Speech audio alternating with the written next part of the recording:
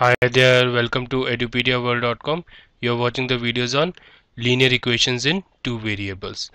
Now in this video we'll discuss what are the equations of lines parallel to x-axis and y-axis. Means there are some equations which are parallel to x-axis and y-axis, in which either the abscissa is 0 or like abscissa is constant, or ordinate is 0 or ordinate is constant. So we'll discuss these type of lines through examples so that you can better understand.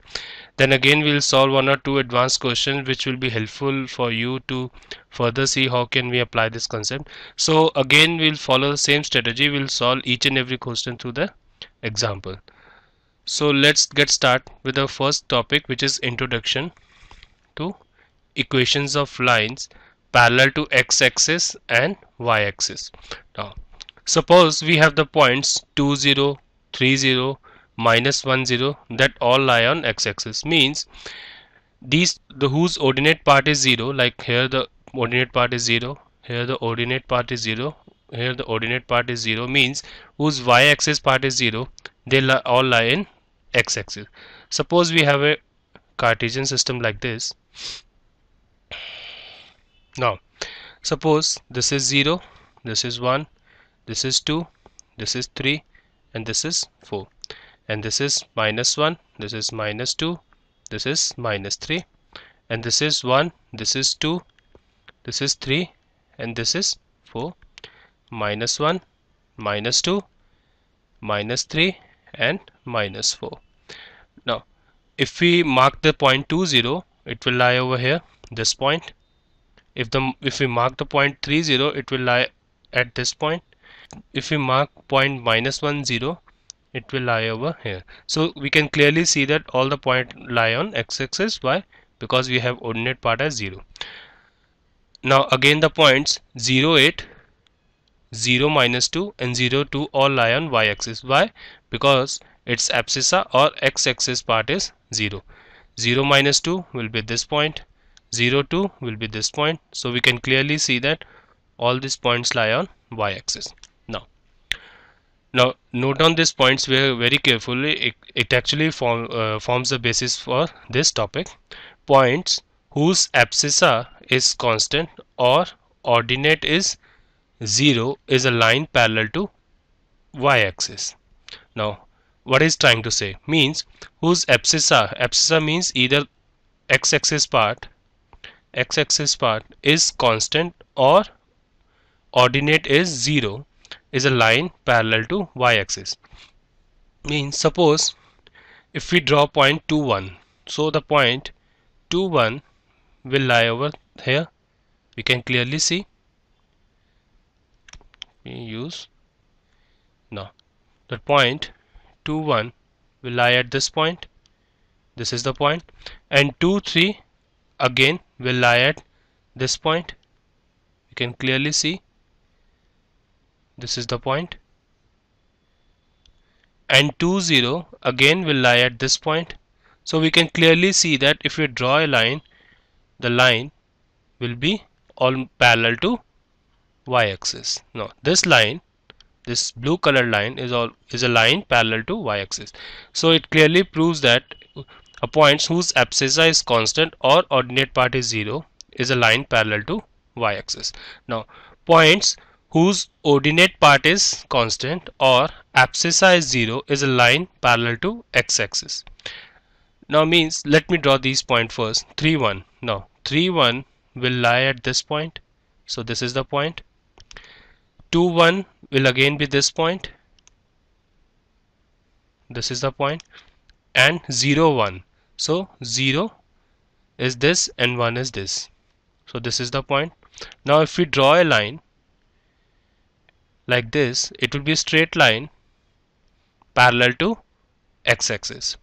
So means the points whose ordinate part is constant or abscissa is 0 is a line parallel to x-axis. So this represents the equations of lines parallel to x-axis and y-axis.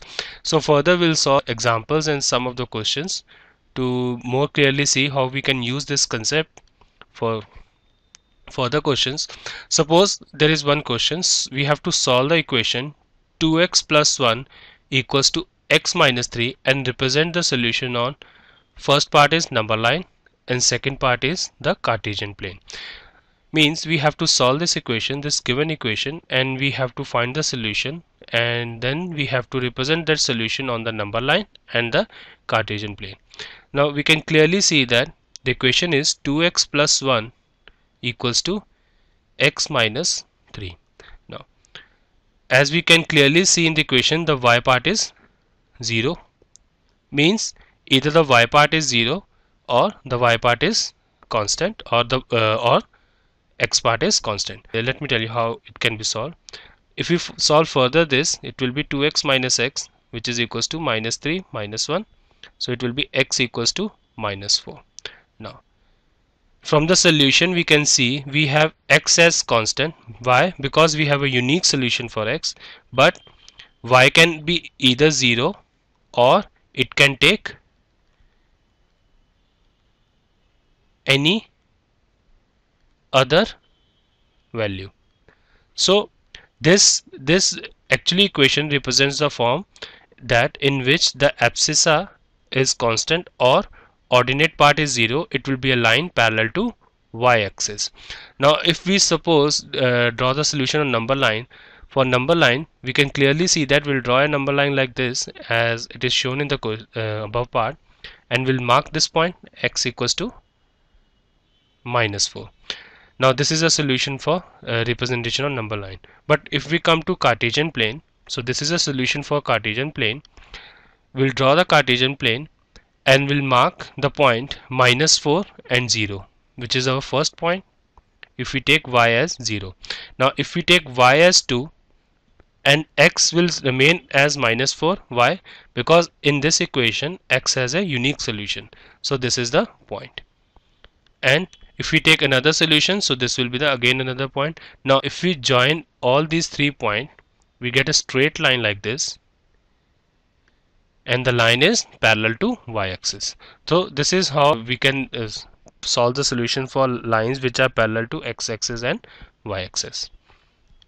Now let us see how we can solve another question. Now the question is, give the geometric representation of y equals to 3 as an equation in one variable and in two variable. Now we have equation y equals to 3. So if we have to draw the geometric representation of this equation y as 3 in one variable means we have to represent solution on number line. So clearly what we can do is we'll draw a line like this,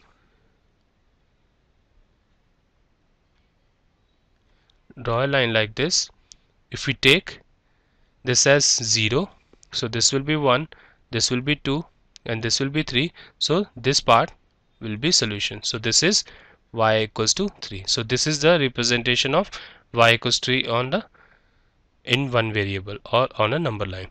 Now suppose we have to represent this solution on two variable. On two variable means we have to represent the solution on Cartesian plane. So what we'll do is we'll draw the Cartesian plane. So the Cartesian plane will draw like this.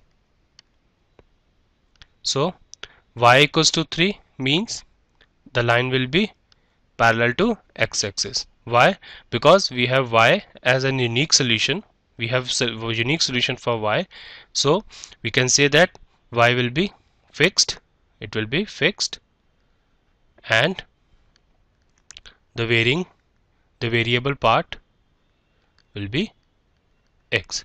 So clearly if we draw the Cartesian plane 0, 1, 2, 3, we'll draw point 1, 2, 3.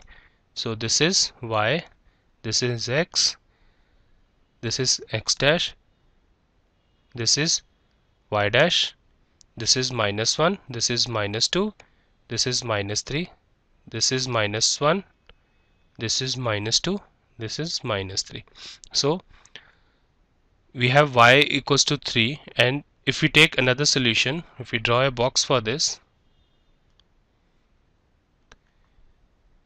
so box will come like this. so it will be x and y.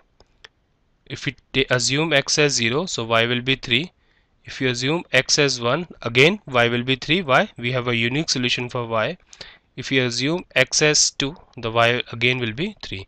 So we got 3 points. The first point is 0, 3. So this is the point. Then again we have point 1 and 3. So this is the point. We have point 2 and 3. So this is the point. So we join all the 3 points.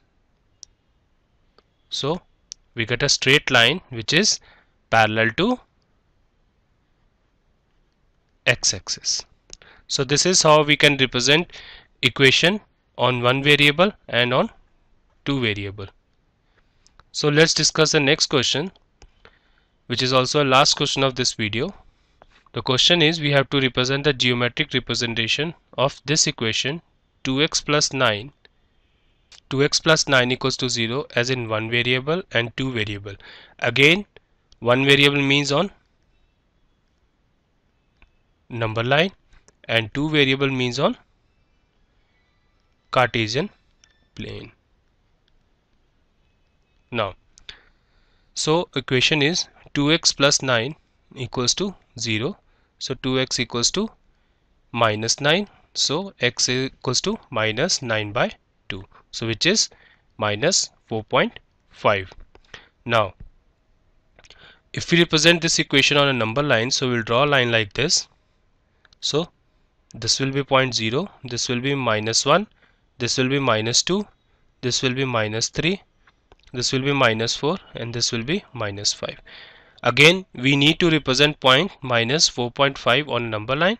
So the point will be in the middle of minus 5 and minus 4. So the point will be this. So this is a point minus 4.5. Now this is a solution of this equation 2x plus 9 on one variable or on a number line. Now we need to represent the solution 2x plus 9 on two variables. So what we'll do is we'll draw again a Cartesian plane. So the Cartesian plane will be like this. So we'll mark the points 0, 1, 2, 3, 4, 5.